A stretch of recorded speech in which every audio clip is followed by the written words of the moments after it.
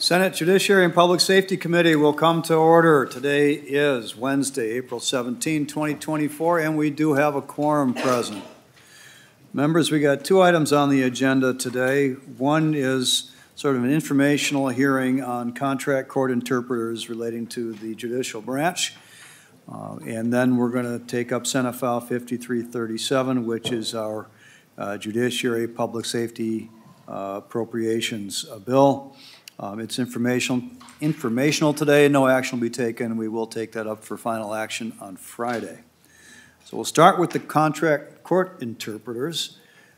This is something which overlaps with our budget interests, since there is a supplemental budget request from the judicial branch that will affect the interpreters as well. Over the last year, there has been a significant amount of frustration and difficulties in the judicial branch relating to the provision of interpreters for constitutionally mandated services to make sure the non-English speaking parties in the judicial proceedings are able to understand what's going on. And so we have quite a few interpreters from a wide range of languages, including ASL or sign language, to make sure that criminal defendants in particular are taken care of in the judicial system. This led to the frustration led to a work stoppage by a large group of contract interpreters, which highlighted the issues in the judicial branch, and which also caused a fair amount of disruption within the provision of the justice services, which for me highlights the importance of the interpreters to make sure that justice is served.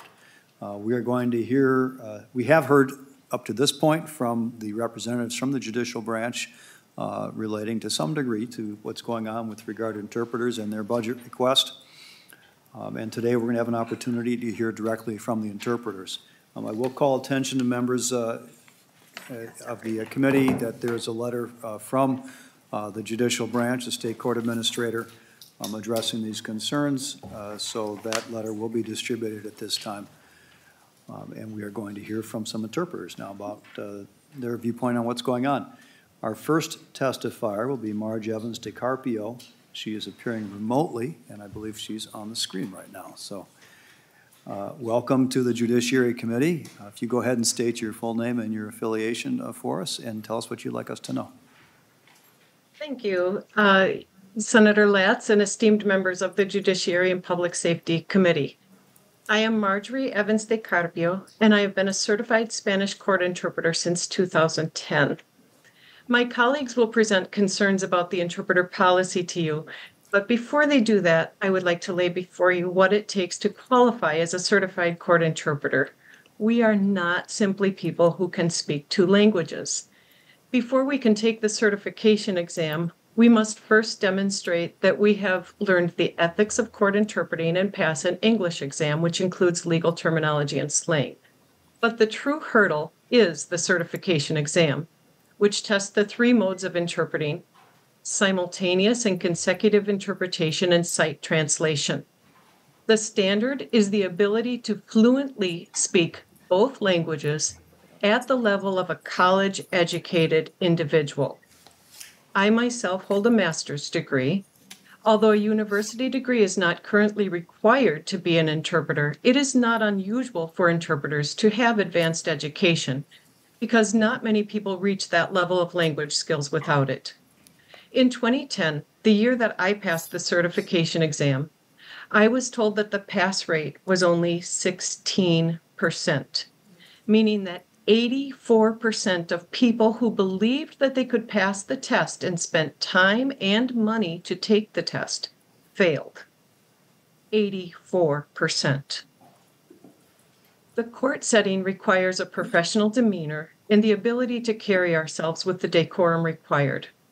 We shoulder significant responsibility as justice for all parties involved, including defendants, victims, children, and other vulnerable people under protective orders of the courts, and litigants in civil cases. Justice for all of these people depends to a very significant degree on us doing our job accurately and honestly. We are the voice of persons who are expressing traumatic experiences, which we relate in the first person, conveying both the words and the emotions. This means that we are exposed many times every week to vicarious trauma. Moments later, we are the voice speaking legalese of attorneys or the judge, or of an expert witness rattling off scientific terminology. Without the highly skilled and professional services we offer, there cannot be equal access to justice for any party in a case involving a person with limited English proficiency. Victims cannot have the closure that they seek. Defendants cannot defend themselves.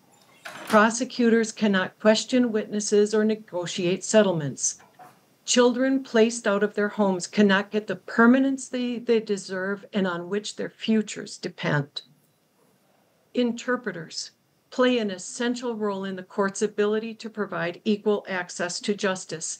We facilitate communication among all parties, not just the limited English proficient individuals in a case. During the work stoppage, we were in communication with attorneys, and the list of problems with unqualified interpreters is long and alarming. It includes an interpreter who struggled to simply set a date for a new hearing. People who were told they were being sentenced to forced labor when they were instructed to report to the workhouse. And a hearing abruptly stopped midway through because a telephonic interpreter could not handle the scope of work and simply hung up. The work we do is not for everyone. We have to become conversant in the specialized language of all kinds of professions, obviously the legal language of the court, the slang of some defendants, the scientific language of doctors and other expert witnesses, but also such unexpected things as the inner workings of a commercial freezer or the many kinds of bolts used in construction. Anything, absolutely anything can come up in a court case. Long story short, we are professionals in every sense of the word and deserve to be treated as such in every way. With that, I conclude my testimony so that you can hear from my professional colleagues regarding issues with the judicial branch's interpreter policy. Esperanza Lopez Dominguez will testify about the importance of restoring the compensation rates in order to bring qualified interpreters back to court in higher numbers. I thank you for your attention this afternoon and for your work to ensure equal access to justice for all. Thank you, Ms. Evans DeCarpio. I know you may have court to head off to, so I just want to ask at this time if there are any questions for this testifier while we have you on the line. Not seeing anyone right now, so thank you. You're welcome to stay on the Zoom if you wish to for as long as you can. All right, next on the list then, we'll do Esperanza Lopez Dominguez. If you come on forward to the testifier table.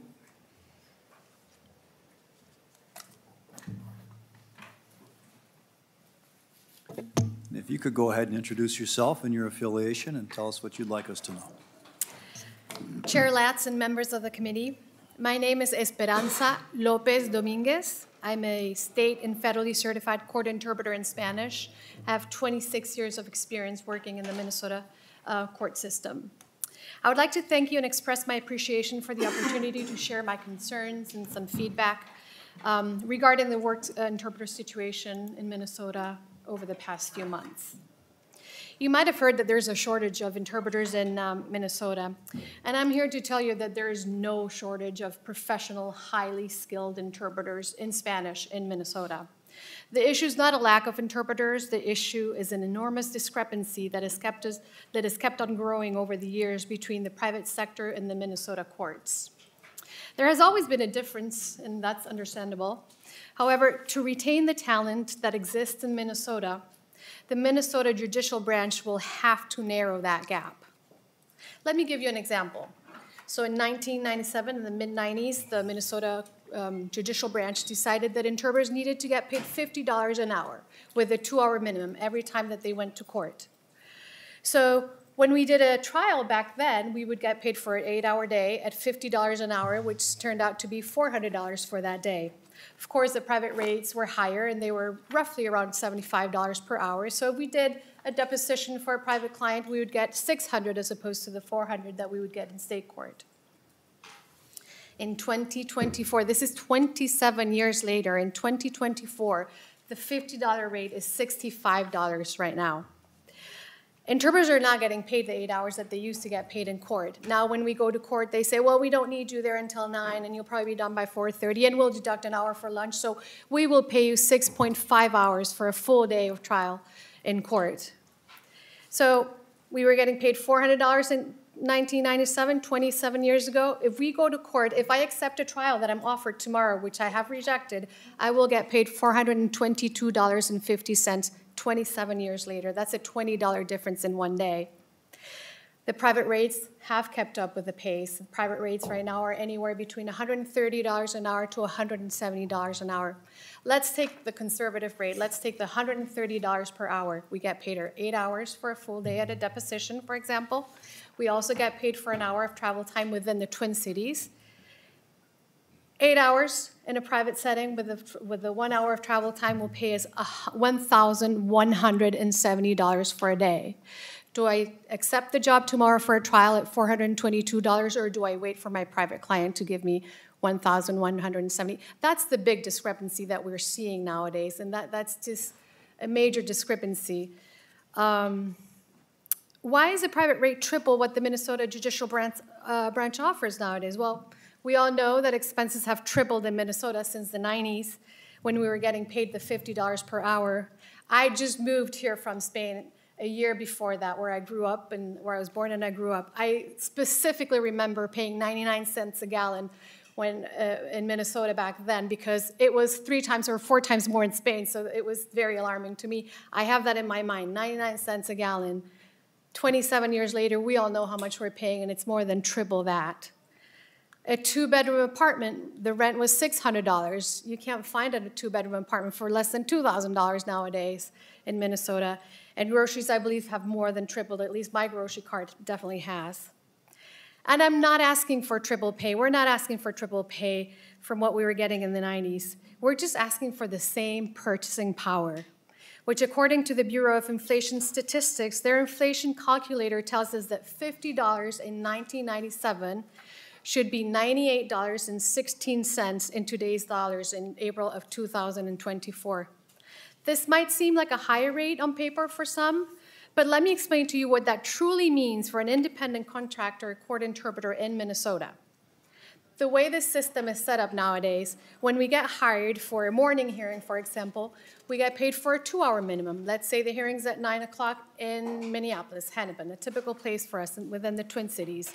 The hearing's at 9, I leave my home at 8 because I have to drive through rush hour, I have to find parking, I have to get into the building, I have to go through security, I have to go to the interpreter's office and grab the interpreting equipment, and then I have to go to the courtroom, and I look for the attorney. If it's a complicated hearing or something that I'm not familiar with, I will have to find some records and read about the hearing. So I can't show up at 9 o'clock at a hearing. I have to show up way earlier. The hearing ends at 11. I drive home. I have to grab my car. I get home by noon. These are 4 hours of my time that I've dedicated for this job. I'm not able to bill for anything else that morning because if I'm committed from 9 to 11, I can't make it to another house before noon when the court sessions end until the afternoon. So if I'm lucky and I get offered another job in the afternoon, it will be the same thing, a 2-hour minimum, but I'm dedicating 4 hours of my time. I leave at 1, get home at 5. So basically, we're working 8 hours a day and we're getting paid 4 hours. So that $98 an hour seems a little lower right now. It seems more like $45 an hour for us because we are truly dedicating an entire day.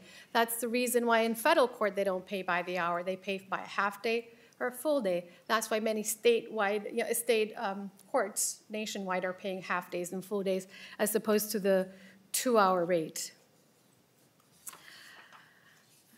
Like any other independent contractor, we do understand that we're responsible for the administration of the business aspect of our work on our own time, and of course, we're not asking to be paid for that part. But the overall trajectory of the payment policy and its terms has been downward for too many years now. When we do a trial, in the 90s we were getting paid 8 hours. Now we're only getting paid 6.5 hours for the same amount of time that we're dedicating to the courts. We used to get paid for travel time. As of January 8th, within our new payment policy in 2024, interpreters will not get paid for travel time whatsoever. If I were asked to do a hearing in Worthington, it's 3 hours away from my home. I'm expected to drive all the way to Worthington, interpret there for 2 hours, drive another 3 hours home, and get paid for 2 hours that entire day, not allowing me to bill for anything else because I'm dedicating 8 hours to the courts and I'm only getting paid for 2. There's no way, absolutely no way, an interpreter is going to take any type of work in rural Minnesota or anywhere outside of the Twin Cities or their home area without getting paid for their travel time. For the judicial branch to retain the talent that it had in Minnesota, it must bring the purchasing power back so that interpreters can consider the MJB as a viable client. Personally, as much as I enjoyed working for the Minnesota courts for many years, I now have to make the difficult decision on a daily basis to reject about 90% of the offers that I receive in favor of my more lucrative opportunities. I could never pay my mortgage, I could never feed my kids, pay my medical bills, or send my kids to college if I only relied on the income that the judicial branch generates nowadays. Clearly, the shortage of interpreters is directly tied in with the rate discrepancies and other provisions within the payment policy that negatively impact them. Interpreters will need to regain the purchasing power that they had in 1997 in order to make the judicial branch a viable client again. For the purpose of this hearing, the interpreter hourly rate will have to be increased to $98.16 as of today. That travel time will have to be restored. And so that we don't find ourselves in this position again, an annual cost of living adjustments should also be incorporated into the interpreter compensation policy.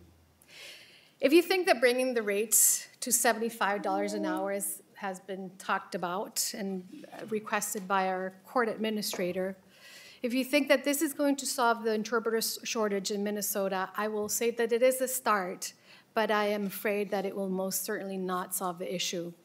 The MJB needs to fully fund the Minnesota court interpreting program.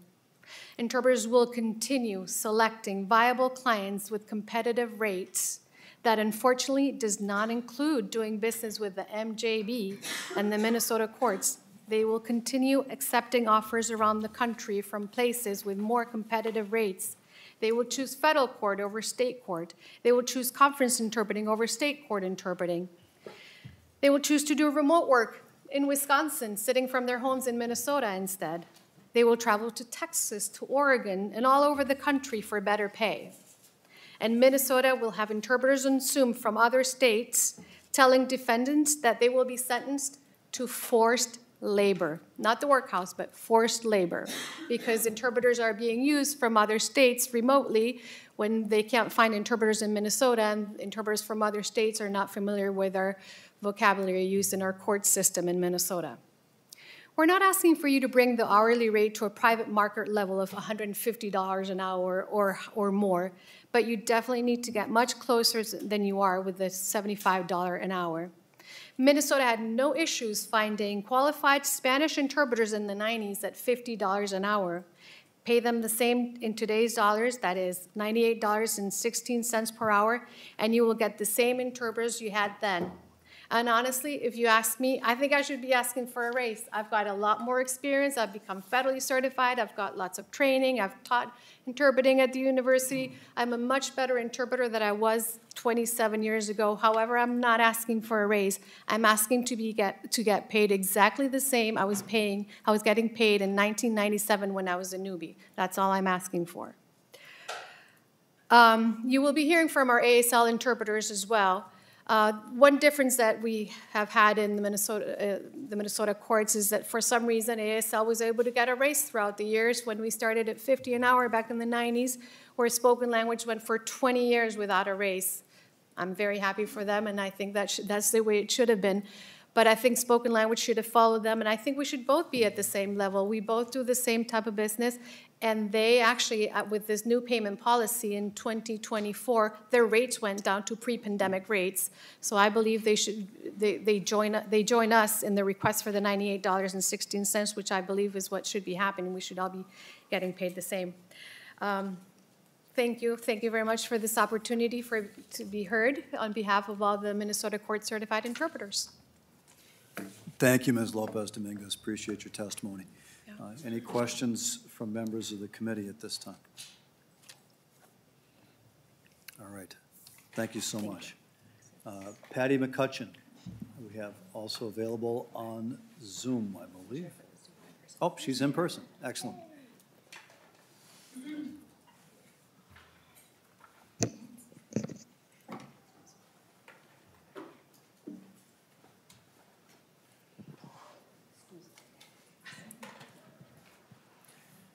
Ms. McCutcheon, welcome to the Judiciary Committee. If you could state your full name.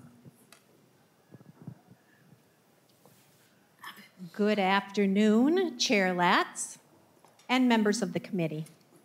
My name is Nick Zapko, and interpreting for me today is my trusted team and legal and certified interpreter, Patty McCutcheon. With your permission. For getting it mixed up as to who was testifying. Yes, it's me, Nick Zapko. Gotcha. I'm a certified deaf interpreter. Yep. Okay. Go ahead, please. With your permission, I would like to speak on behalf of myself as a nationally certified deaf interpreter, but also my colleague, Patty McCutcheon, and my fellow working interpreters that are ASL certified by the National Organization of RID and your courts to provide access to approximately 400,000 deaf, deafblind, and hard of hearing ASL users in this great state of Minnesota. Patty has an impressive 44 years of interpreting as a certified interpreter and working in your court since 1998 when she moved here, which is equally impressive, 26 years. I, however, have a lifetime of experience as a native American Sign Language user of interpreters, as well as an interpreter and mentor myself. I see and I know what access is and is not. I live in your hearing world that makes many assumptions about my language, my lack of access to information. Trust me, I have lots of stories to share. But I am here because, as a court-certified interpreter, I am seeing the fallout of the policy changes that have significantly impacted the people we serve, especially those in greater Minnesota. Now, I understand the cost of services. I understand the need to innovate with emerging technology. But we are seeing that one size does not fit all.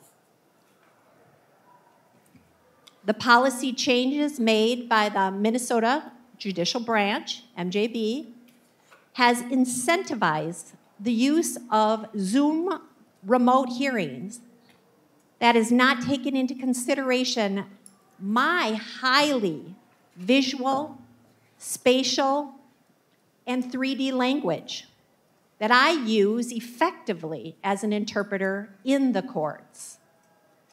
Now, deafblind individuals do not even have access to that video technology. How are they supposed to see when they have to be visually and physically engaged with the interpreter?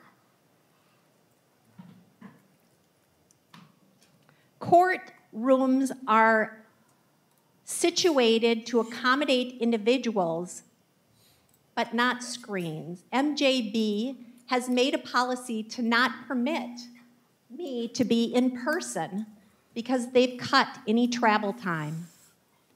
That has impacted my ability to communicate effectively with you here, but also in the courts. I'm asking the courts to reconsider their decision on eliminating travel time paid to interpreters.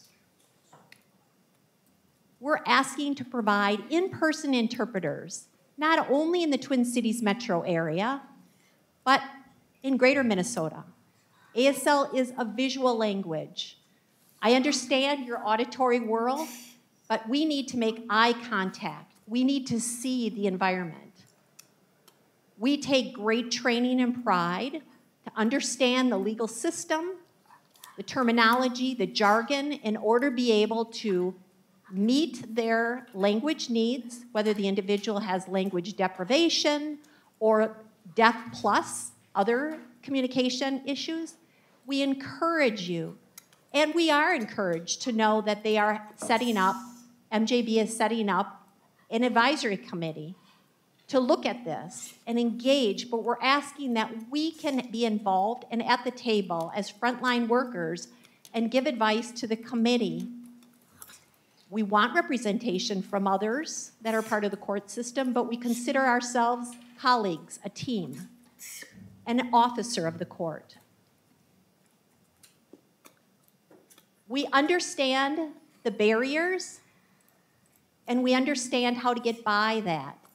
We don't feel that MJB understands sign language like they have in the decisions they've made. And it's important to be a part of that committee, to give them exposure, to give them education, and give representation. Thank you for your time. Thank you, Nick Zapko. Appreciate your testimony today.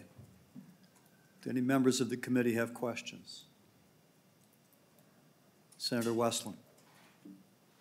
Thank you, Senator Latz. Not so much a question as comments. And I know for us as a committee this year in particular, where our budget targets were so small, I guess I won't speak for anybody else, but I know for me, I would certainly love for us to provide more funding to our court system. The interpreters provide such a valuable and actually necessary service to clients. I practice family law, and it is a matter of access to justice for an individual to be present in a court proceeding, and then to have a barrier in terms of understanding the proceedings put in front of them is really unacceptable. So I do hope that we will have an opportunity maybe next year when we have a budget year with other targets. I do hope you will come back. I hope you will continue to advocate on behalf of the court interpreters.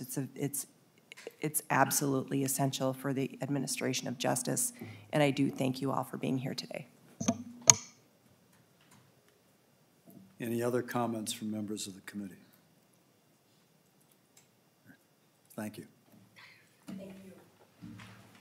Is there anyone else in the room that would like to testify in connection with this matter?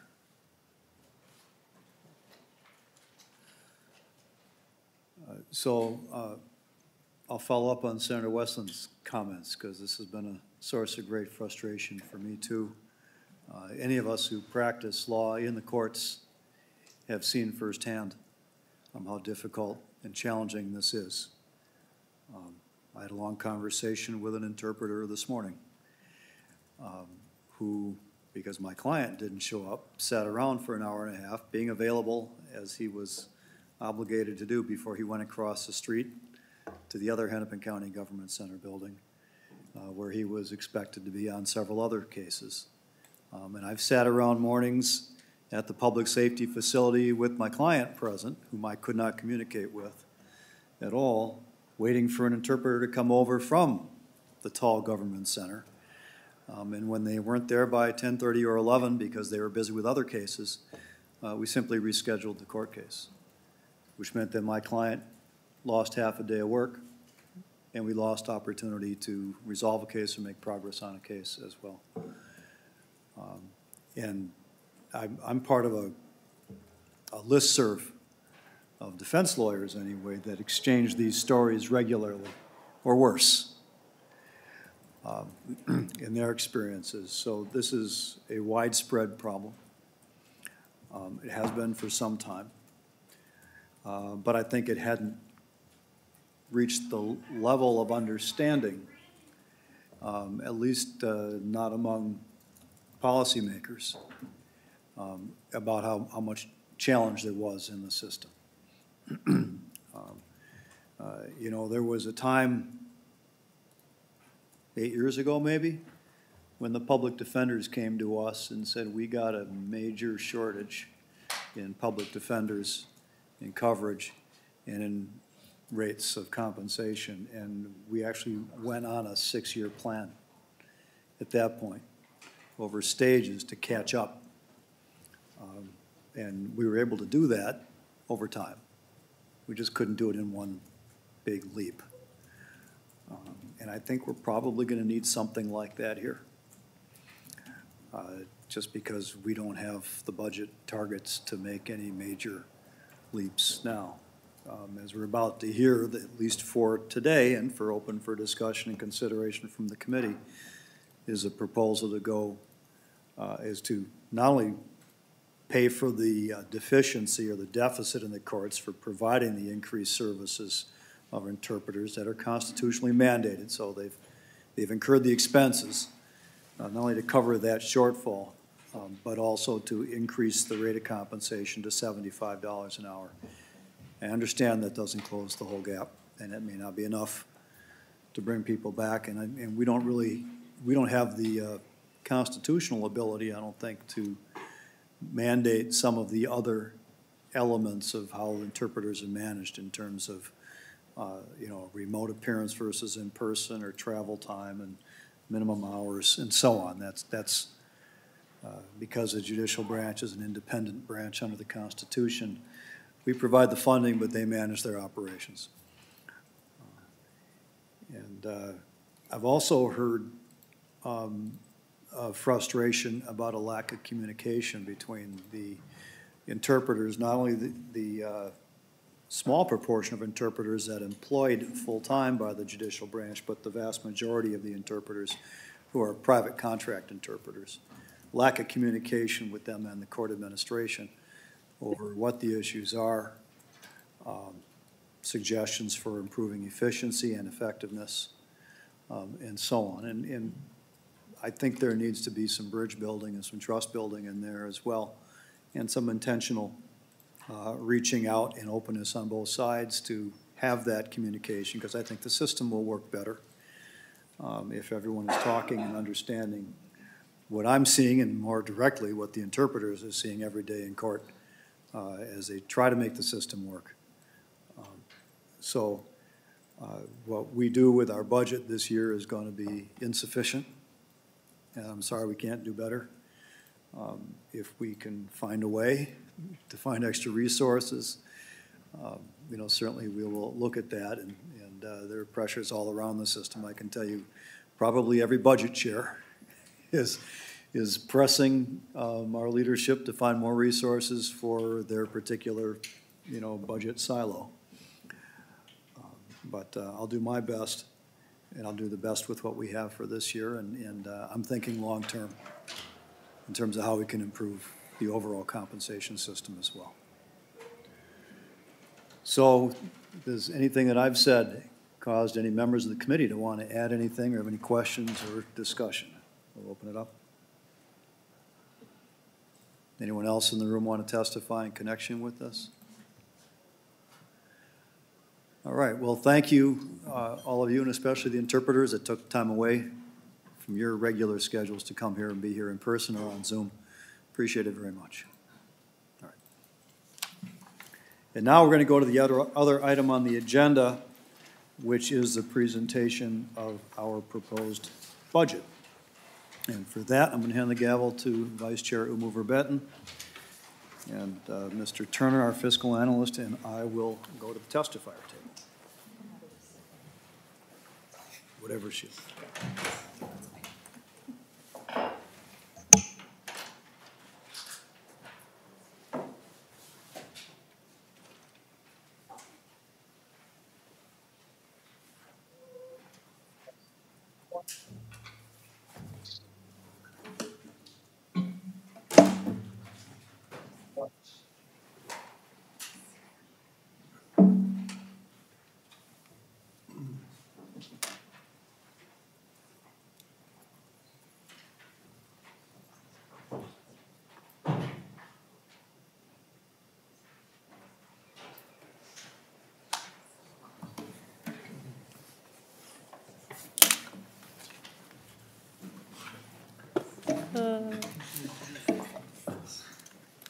Senator Latz, when you're ready.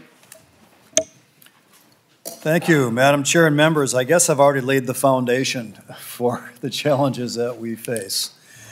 But let me be a little bit more explicit about it. We were given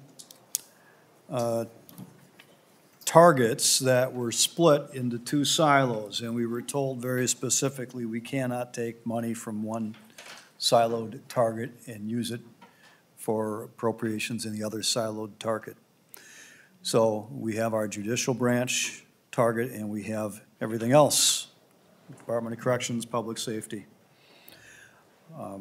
Mr. Turner is going to walk us through the spreadsheet and relevant pieces of the proposed delete everything amendment. Today we are going to present it, have conversation about it, take testimony from anyone who wishes to be heard on the matter, and then I anticipate that we will be taking action in our committee meeting on Friday.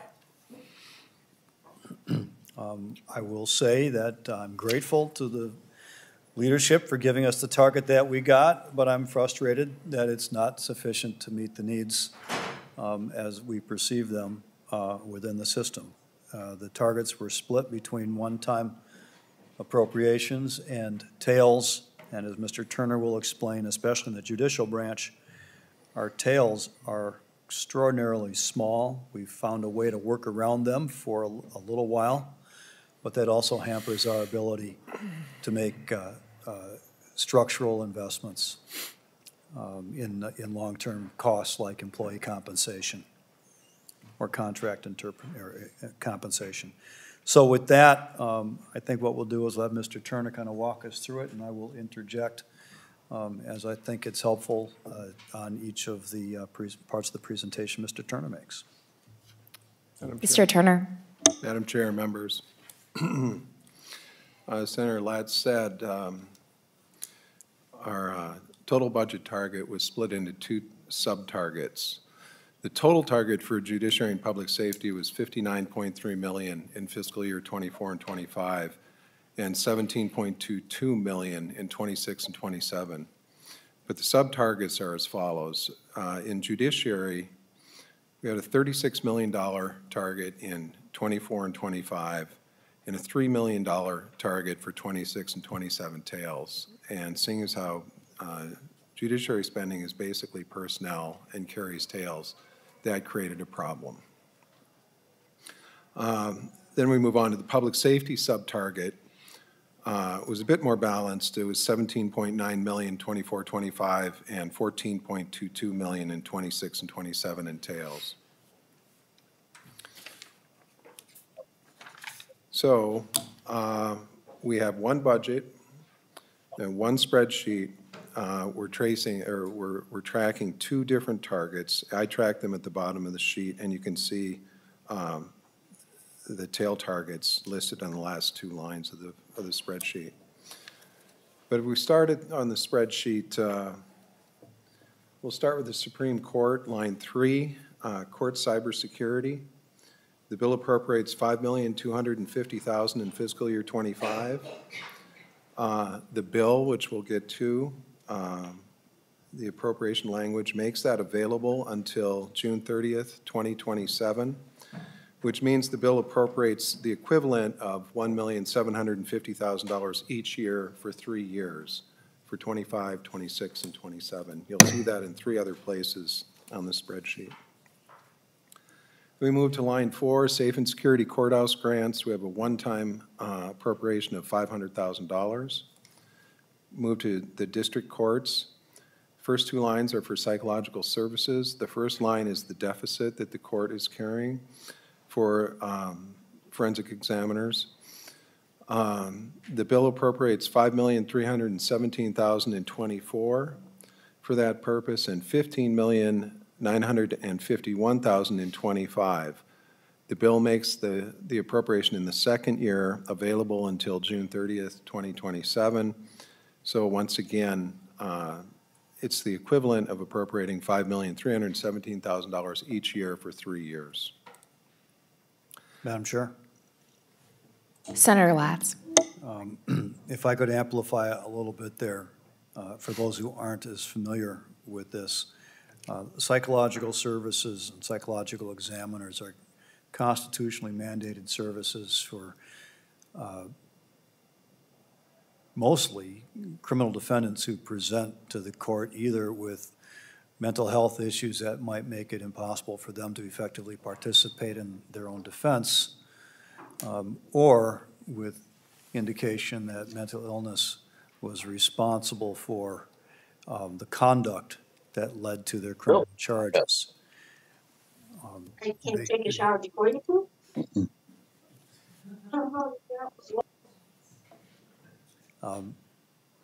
Criminal defendants do have a right to ask the court for an evaluation from a professional, a professional examiner, to make a recommendation to the court for a judge to determine whether or not under either Rule 20.01 or Rule 20.02 that defendant ought to either be, whether the case ought to be paused because they can't competently participate in their own defense until they attain competency. And some of you may recall in the last year, we passed what we called originally a competency restoration board, but the name changed this year to be competency attainment, because we don't always know if they were competent.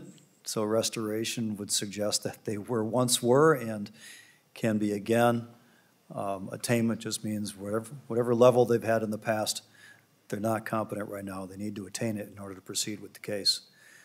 Or in the case of a 2002 evaluation, whether or not the defendant has what in the old law school case law used to be called the Monotone rule, basically not held criminally culpable for their conduct because they didn't know at the time of the conduct that what they were doing was wrong because they were in the throes of a mental illness at the time. Ultimately, that can be something for the finder of fact to make a determination on either a judge only or a jury, however the trial is conducted. But they're entitled to a recommendation from a professional evaluator, and that's happening more and more often. I've seen more in my own private practice in the last 2 years than I did in the 27 years before that I was in private practice. And I know my experience is not unique. As I mentioned, I'm on a listserv with defense lawyers. We're all talking about these things. And the courts are seeing it as well, and that's why you can see the deficit that has been incurred by the courts. They're paying the examiners to do a whole lot more work than they used to. And it's got to be funded. So that's where we're at with that. And then the next line, Mr. Turner will talk about, has to do with their rate of compensation. Mr. Turner. Mr. Turner. Madam Chair, members, line 11, psychological examiners, a pay rate increase from $125 an hour to $138 an hour. That's approximately 10.4%. That costs out at $1,203,000 in 25, with straight tails of $1,203,000 in 26 and 27. Madam Chair. Senator Latz. To that, the courts requested an increase to $225 an hour to basically try to get into parity with what similarly qualified examiners are getting paid by other government agencies like the Department of Human Services. The courts are way behind in the rate of compensation. And similar to the interpreter testimony that we heard, it's harder to get examiners to continue to do the work at a much lower rate of compensation compared to their alternatives. So again, we make a very small step here, not nearly adequate to the task, but it's what we feel we can do within this limited budget. Mr. Turner. Madam Chair, members, then we'll move to the two court interpreter lines, 12 and 13. The first is the court interpreter deficit. The bill appropriates $1,290,000 in 24 and $3,870,000 in '25. The appropriation in the second year is available until June 30th, 2027, once again, which means the second year appropriation is the equivalent of appropriating $1,290,000 each year for 3 years. Then line 13 is the court interpreter rate increase from $65 to $75 an hour. That's approximately 15.4%. That costs out at $235,000 in '25, and with tails of $297,000 each year in '26 and '27. Well, Madam Chair, Senator Latz. this way of budgeting is not the preferred way of doing it. We did it a little bit last year. I don't think we have a choice this year. The downside is that it creates a fiscal cliff at the end of '27. Because it's not built into the base. It's one-time money that's made available over a 3-year period. Without supplemental or additional funding into the base, at least to that level, when it's budget time next year, to look longer term, then there's going to be a drop back in the availability of funds. I figured that at least we can get some short-term compensation increases out the door, and it will help. I personally am committed, if we have the public resources and the political wherewithal to focus on longer-term solution, at least at that level. Obviously, I'd like to go higher than that to start closing that gap that we've heard about, frankly, on both lines, for the examiners and for the interpreters. But at least for now, I think this is the best that we can do, but I think it's something that we ought to do, even if it puts us in a little more awkward position in the longer-term budget forecast. Mr. Turner. Madam Chair and members, we move on to line 14, the jury program deficit. The bill appropriates $20,000 in fiscal year '24, which is basically a remainder after we'd funded the rest of the judicial budget. The main appropriation is $2,364,000 in '25. Once again, it's available for 3 years. It's the equivalent of $788,000 each year for 3 years. And that's it for the courts. Move on to Department of Corrections. Line 20, the operating adjustment. This is the governor's request, $5,900,000 the first year, and $5,900,000 the first year, and $2 million the second, with tails of $7,110,000 each year. The way I've got it broken out here is we have the Senate has Senate File 4312, firearm safe storage. In the Finance Committee, it carries a cost of $10,000 in '25, with tails of $19,000 each year. The spreadsheet is carrying that cost. So I've broken out the total appropriation to corrections to the $5,900,000 on line 20, 1990, tails of 7,091 each year, and then we carry the safe storage bed cost in the following line. And it comes to a total of the governor's request for the Department of Corrections. We move to the Department of Public Safety. These are all OJP, Office of Justice Programs initiatives. On line 27, we have Crime Victim Services, which was the governor's request, at $9,200,000 one time. We have Senate File 4258, Report on Preventing Violence Against Latina Women and Girls, Senator Westland bill, I believe. It's $250,000 one time. Senate File 3660. Just for the record, that's Senator Mann. Oh, okay. Then we have Senate File 3662, Juvenile crime reduction grants, I hope I get it right this time. I think that's almost verbatim. $500,000 one time. And then Senate File 5243, the Hmong American Mediation Center, Senator Herr, $50,000 one time. Then we have kind of some housekeeping here. The Clemency Review Board the governor recommends that it break away from the Department of Corrections and become an independent entity. And what the governor did in his bill, and the chairman concurs in his bill, is he appropriates $986,000 in '25 and carries the 26 and 27 appropriation as well to the Independent Clemency Review Board. And then on the spreadsheet, that in order to do that, for it to be budget neutral, you've got to cancel that general fund money from the Department of Corrections. It nets out at zero, but what it does is it detaches the Clemency Review Board from DOC and establishes itself as an independent agency or entity. And Madam Chair and members, that's the budget. That's the spreadsheet.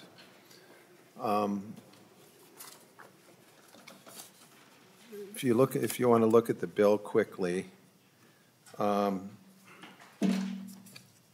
body of the bill pretty much implements the spreadsheet, so don't really need to go over it.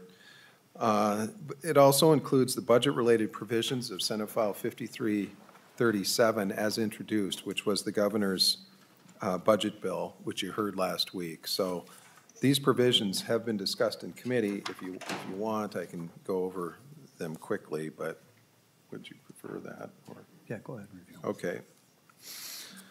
All right, like I said, sections 1 to 6 of the bill explain the appropriation format of the bill and appropriate money to the 4 agencies, DPS, Corrections, the Judiciary, and the Clemency Review Commission.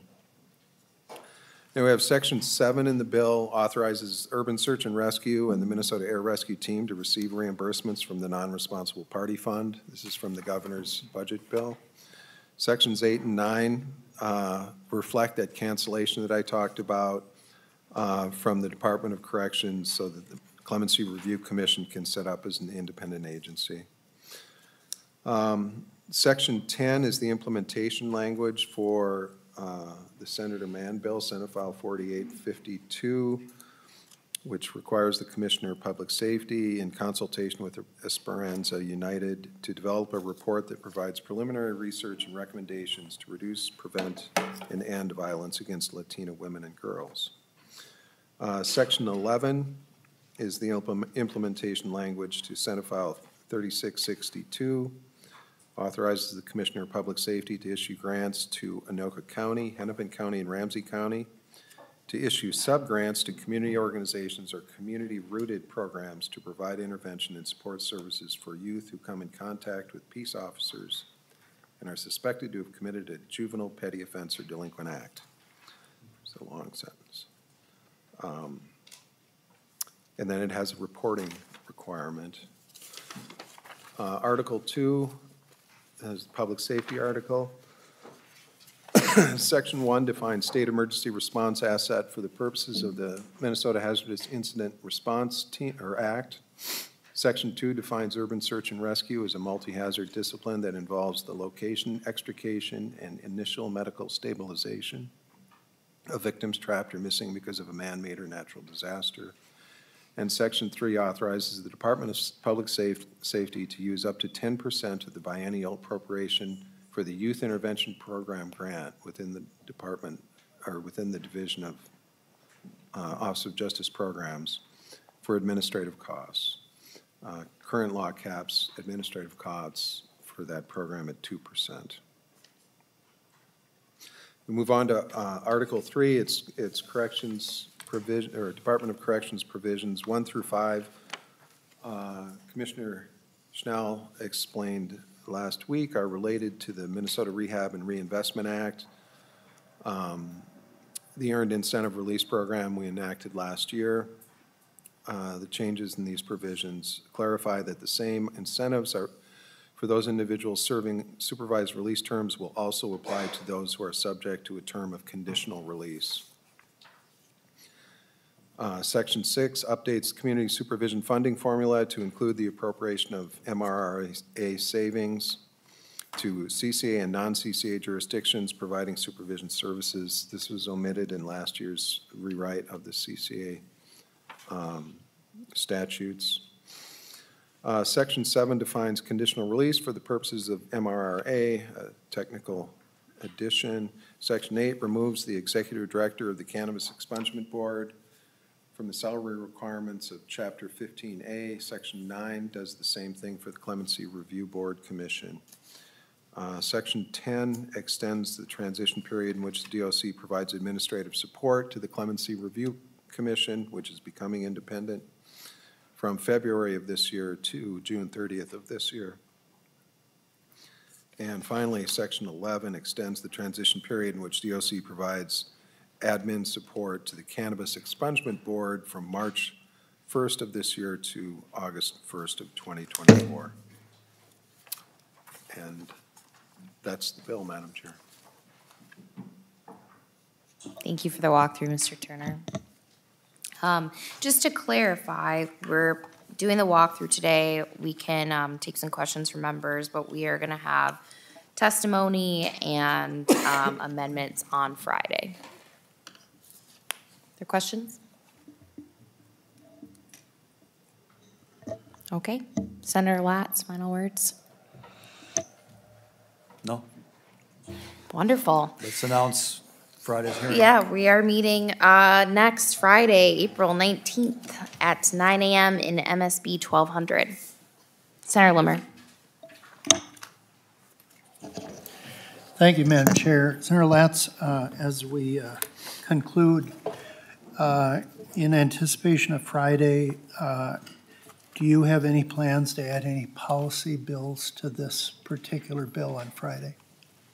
Senator Latz. Madam Chair, Senator Limmer, no. In keeping with the Senate's practice, we will not be adding pure policy to our budget bill.